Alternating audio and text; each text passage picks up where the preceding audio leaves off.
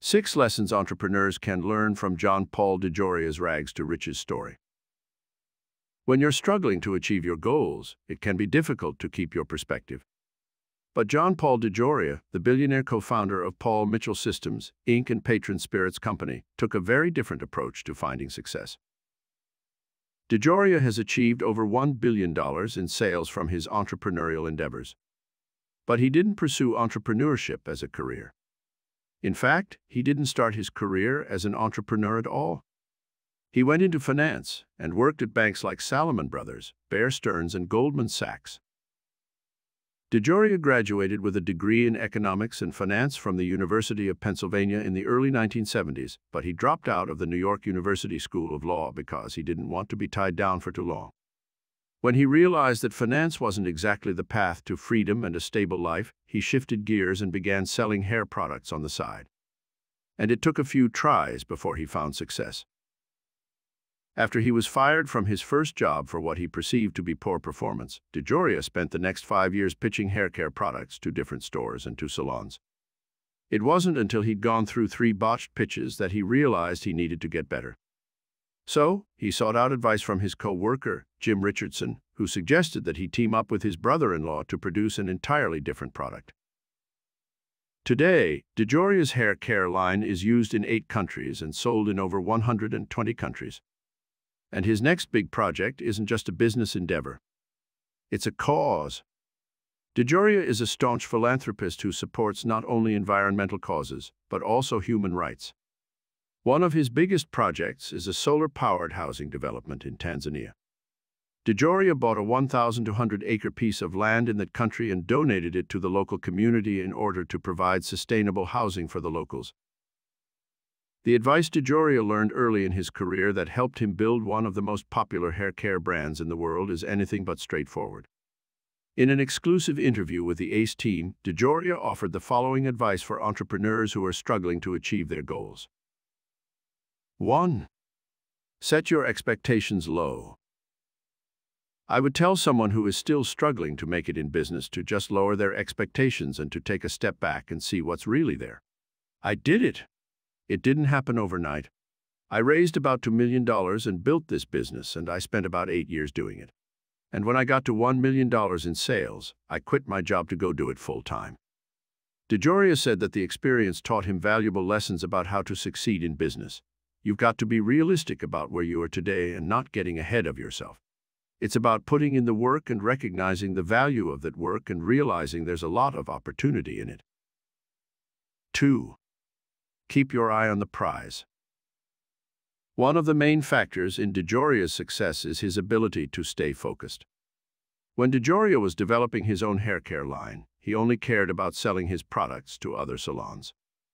The fact that I didn't know where I was going to be was the great thing, DeJoria says. I never had a real plan. I never had a strategy.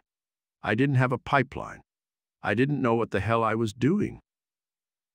DeJoria emphasizes that he made it a point to learn as much as he could and to continuously move forward.